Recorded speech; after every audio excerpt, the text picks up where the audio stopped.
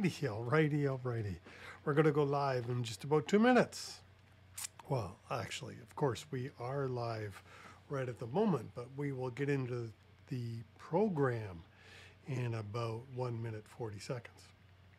I hope everybody had a great weekend. Here in Southern Ontario, the weather was, I'd say, spectacular.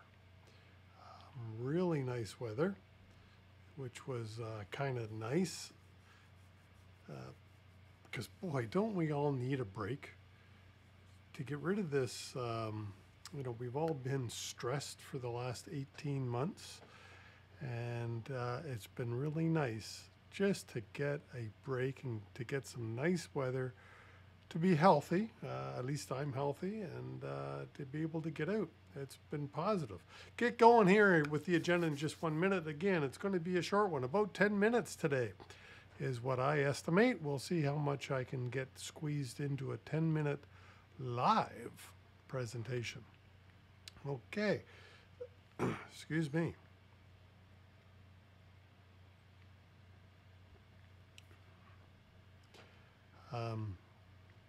We shall get going. It was a great weekend. I thoroughly enjoyed the weekend. Saturday I was working, pretty much worked all day, put a good 8 or 10 hours in on Saturday.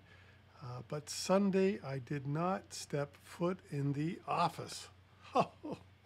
It was wonderful not to step foot in the office. It has been quite a few days since that actually happened, that I haven't stepped foot in the office. So there we go. We'll get rid of that. Good day. The secrets of safety, Dawg. Woohoo! All right, what are we going to be talking about today? Welcome to an episode of the Secrets of Safety, Dawg. And and I will have a pro tip for you in this segment as well.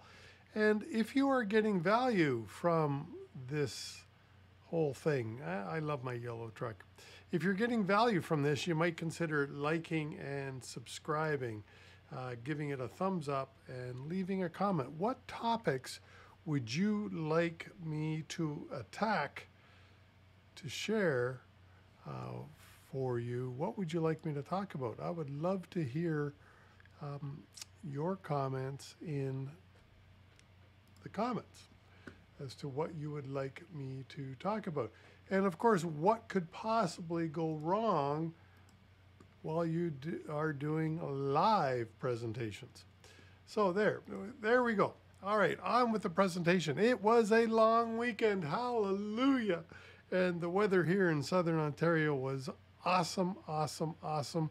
And if you are from Canada, happy Canada Day. And of course, if you are from the States, happy 4th of July. Wonderful holiday weekend for both countries. Loved it.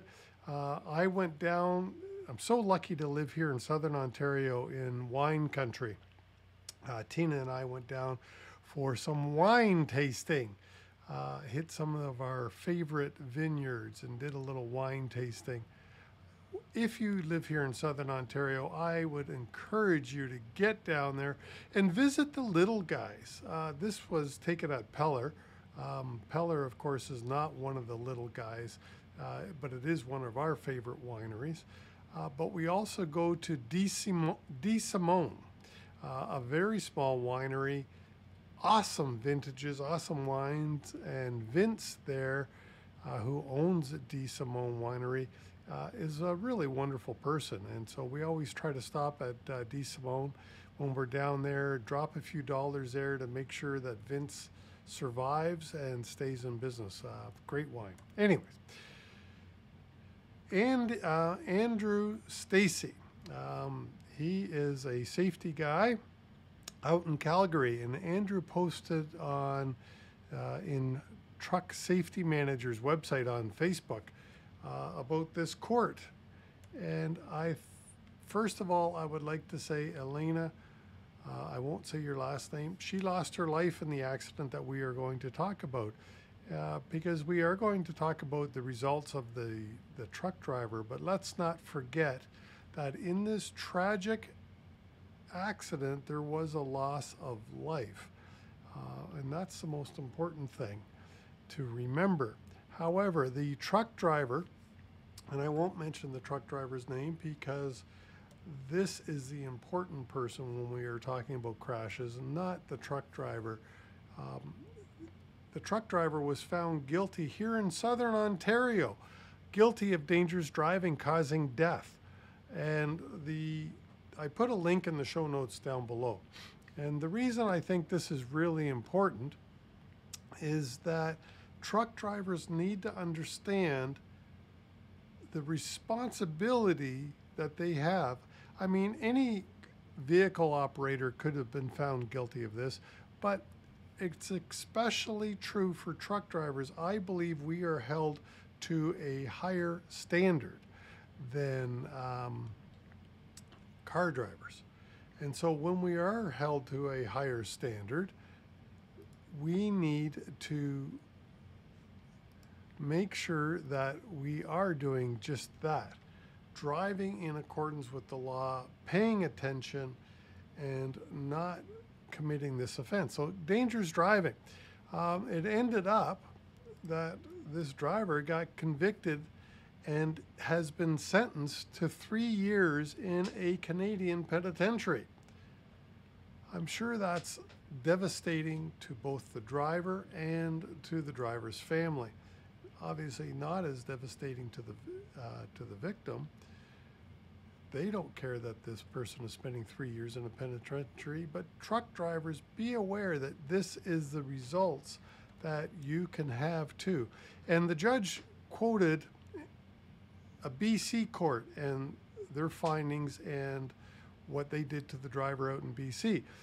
This is important because this demonstrates that Canada-wide, we are starting to become tougher on truck drivers when they commit offenses and have a loss of life involved. So I really think truck drivers need to be aware of that. So that's that. Approved ELDs. Yeah, we're in Canada and we have an ELD law that says you got to use an approved ELD, and here is the list of approved ELDs. Pardon? You say there's nothing on the screen? Well, that's true because there are no approved ELDs yet.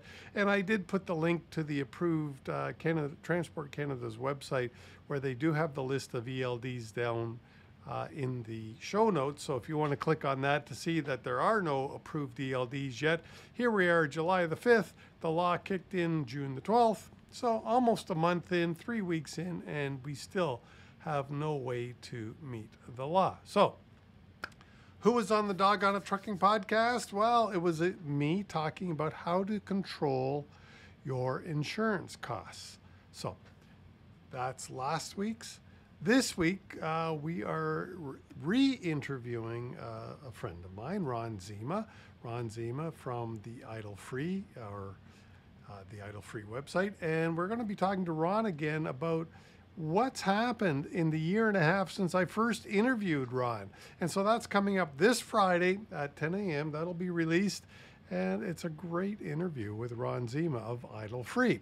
Because I really think look at the BC fires that are going on at the moment. The Western Canada heat wave that's going on at the moment. Many people are saying this is all a result of environment and how we are not taking care of our world. And so certainly one of the things that we can do to take care of our world is to idle less when it makes sense, as Ron says. And so I really like promoting Ron and his cause because a lot of Class 8 trucks could reduce the amount that they idle. I don't believe we can ever eliminate it 100%, but we can certainly reduce it. So think about that. That's what's coming on. So, hey, oh, this doesn't show up very well, does it? Anyways, we're getting into the pro tip. All right, what's the pro tip? Oh, we're already at 10 minutes. Oh my goodness, this won't take us long. We're at the pro tip already. In regards to references, in the States, they have Regulation 3 91.23. And Dave Kennedy sent me a message. Dave's not watching, but Dave Kennedy sent me a message. Dave is a former MTO officer. Anyways, investigations, inquiries. 391.23 says that you've got to do reference checks or history checks. And my pro tip for this week is it says right in the regulations that you must report failures. So you must report failures to, in most places in my area, Hamilton, we got to report it to Buffalo DOT office. So you got to keep a copy of the failure. So you've got to try. So somehow you've got to document that you tried to get the references and then keep a copy of the failure. And on the second request, I would put a note on it and say something like, hey, as per FMCSA 391.23 section 3, please respond. That's kind of polite. And then on the third and my final attempt, I would say something to the effect of, hey, I'm going to follow the instructions as per regulation 391.23, and I will be forced to report you to the DOT office. I would put something like that on the third request, trying to stimulate a response. And if I don't get a response, then I will follow through and report the failure. Because here's the problem. What if they didn't report something to you, they failed to respond, and had they responded, they would have provided you with information that meant you wouldn't have hired that truck driver. And this particular truck driver has a crash and kills somebody. And had you done the proper investigation, you would have known about something that would have disqualified them for your company to hire them. The problem now is now you've got to defend yourself. You got to try to say, well, I did request it. And if you don't have great documentation and you didn't try to push these people, then I think you might be considered in trouble. So you want to have great documentation that you did the requests. And wouldn't it be awesome if you could prove that, hey, I did report them to Federal Motor Carrier, and what did they do about it? All right, so that's it, I believe, for this week. Yes, that's the end of the slide. Yay! Let me go back to that. So that's it for the secrets of Safety Dog this week. The secret this week, or my pro tip this week, was how to get more references completed. And by stimulating on the second and third request, you can see what I suggest you do. All right, that's it for this week. I hope and I pray that you had a great long weekend. I certainly did. And wine tasting was awesome. Happy Canada Day. Happy 4th of July. And wishing you all the best in health and wealth. All right, that's it. Safety Dog's out.